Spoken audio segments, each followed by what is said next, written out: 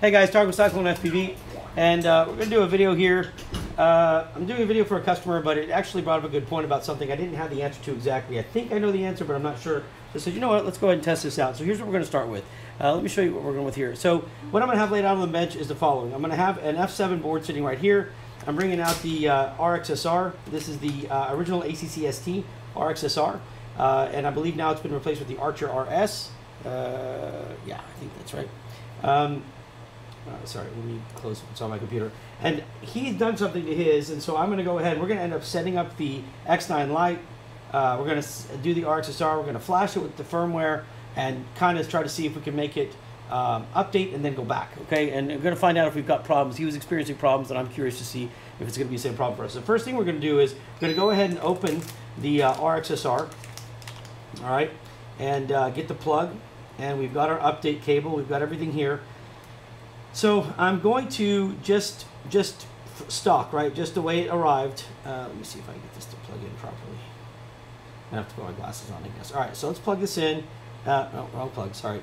Let's plug this in with these because I'm going to solder this to the board here. Now this is a JHMCU F7 board with the, it's a deluxe board. It's got the pads on here so that you don't have to have a PDB. And this will support, as you can see here, for your 4 ESCs. Not really important about the board right now, but I do like the board. I'm going to use it as my example for this test. So what I'm going to do is I'm just going to prepare it. I need to put my glasses on, old man glasses here, make sure I solder the right thing. And let's see what we got. So we've got, where is my stuff? Okay, I think we're going to go right here. Actually, I may have already tested this once then. So let me just, I got 5 volt, I got TX, and I got TX6 here.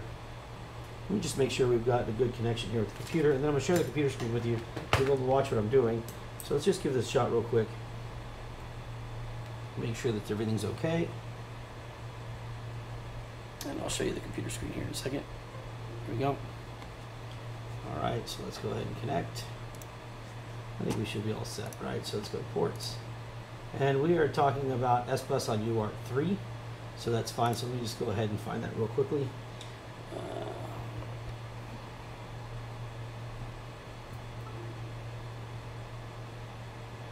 Okay, so that's going to be over here.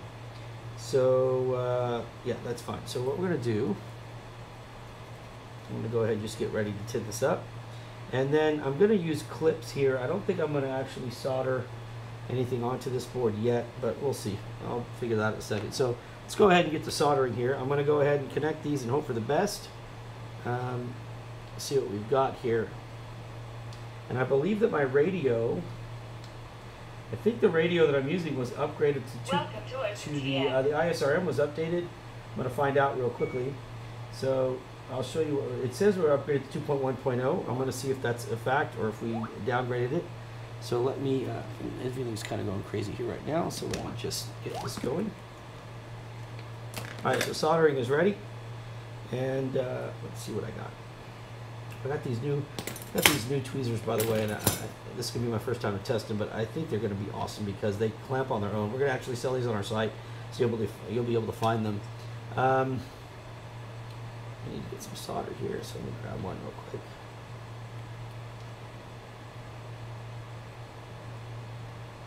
Okay, so we're taking the green cable, right? That's going to be our SBus. So we're going to take the green cable, and we're going to put this into, let's see, put to our RX3 here. And we're going to take our ground, put it to any of our ground. This one's fine right here. All right, and then we're going to take our 5 volt and put it to our 5 volt here. Perfect. Okay, now what I want to do is I'm going to plug this in and make sure, first thing I want to do is I want to see if I can even power it up from here. And I can, so that's great. So I don't have to apply any power right now. I just need to watch. And I'm going to go ahead and turn my radio's on right here, so as you can see. All right, now, problem here is I upgraded this, I believe I did, to 2.1.0. It says it on my screen, but I can't remember if I put it back. So I'm going to hold my menu button down, and I'm just going to press page, and I'm going to keep going until I get to my where am I at? Firmware modules. And the ISRM, okay, so I've downgraded it back to 1.1.3. So realistically, I should be able to bind with this right now. So I'm going to go ahead. Let me get back and go to my menu and see what models I have. So I'm going to do, go to model 2, and I'm going to make a copy of it.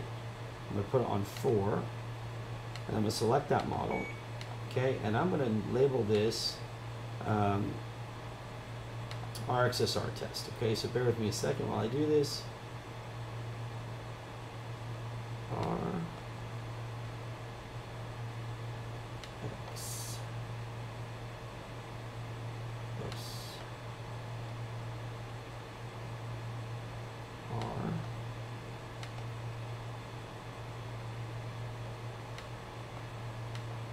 Make sure I got enough space. Okay.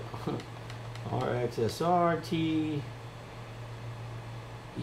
Sorry guys, I know it's, I don't move this stupid little scrolly thing fast enough. Test. Here we go. Done. Okay. So that's going to be our RXSR test, and we're going to be using. Okay, so the first thing that I told the customer is that he did not have the ACCST options, and I said, well, you have to do your firmware. So we're going to go through that video in just a second on how to update this radio. But right now, I just want to test something real quickly. So we're going to use this, and this is going to be receiver number 4 because it's going to be model number 4. And I'm going to go ahead now. I'm going to remove this so you can watch it all. Okay, first thing is we're going to notice that there's a blue light on here. That blue light means that we're in SBus mode and not CPPM mode. If we were to press this button, the bind button, right, or now it's the failsafe, if you press this button and hold it for 4 seconds, 3, 4, and then let go, maybe I didn't do it long enough. Hold on. 1, 2, 3, 4.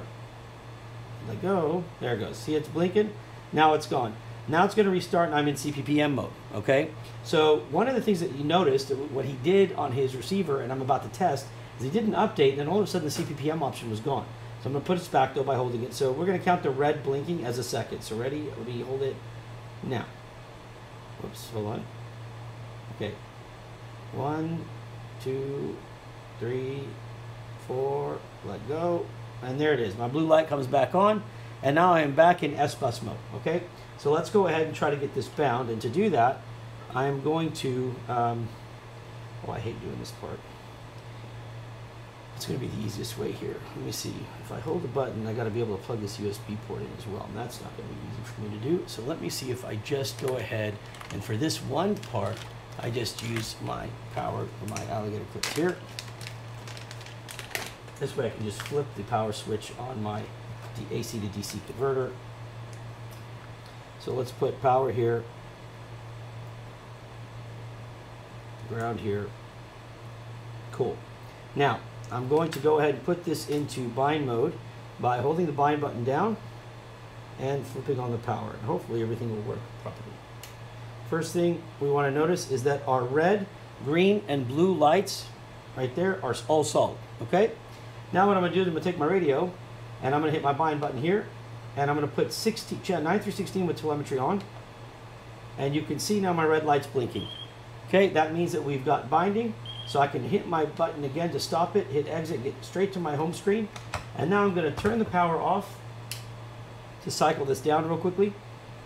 Okay, take off my power, and I think I can just, from this point, I can just use the USB. We're going to find that out real quickly so I can show you on the computer. Let's plug in our USB. That should power us up, and we should get a solid green light. There we go. And we have it. So we have a solid green light, as you can see. We have a solid blue light, and on here we have our RXSR test, and we have our RSSI signal right here, okay? So far, everything's working great. Now I'm going to log into Betaflight. Just like this, you guys can watch. I'm going to click connect. I guess the board's upside down. Fine. Ports is 3. I'm going to go to my configuration tab. Make sure that I have this changed to SBus. I'm going to click save and reboot.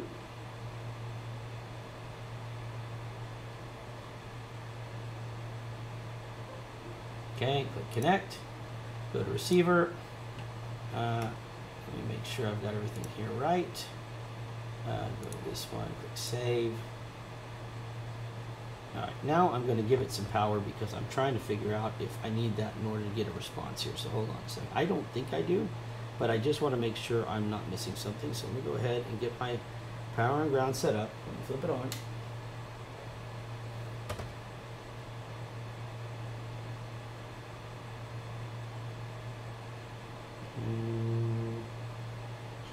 Make sure I got everything going because I know. Let me disconnect. Plug this back in.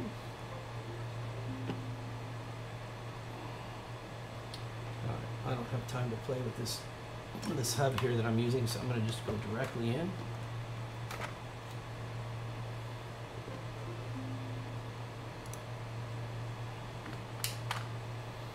Well, this is a different problem. Let's see what we got.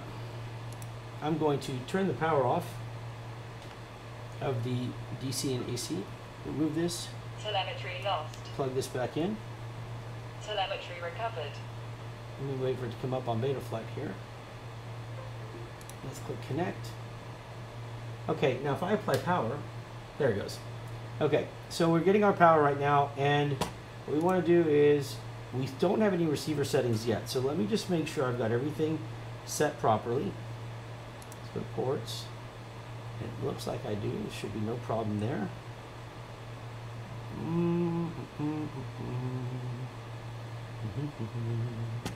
Load configuration. Verify I've got it right here, and I do.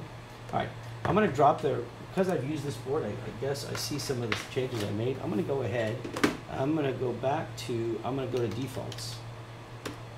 Make sure I get this done properly. I don't want to mess this up.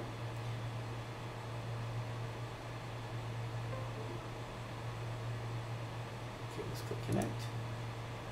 Reset, let's go to ports. Okay, we will get UART3. Save and reboot.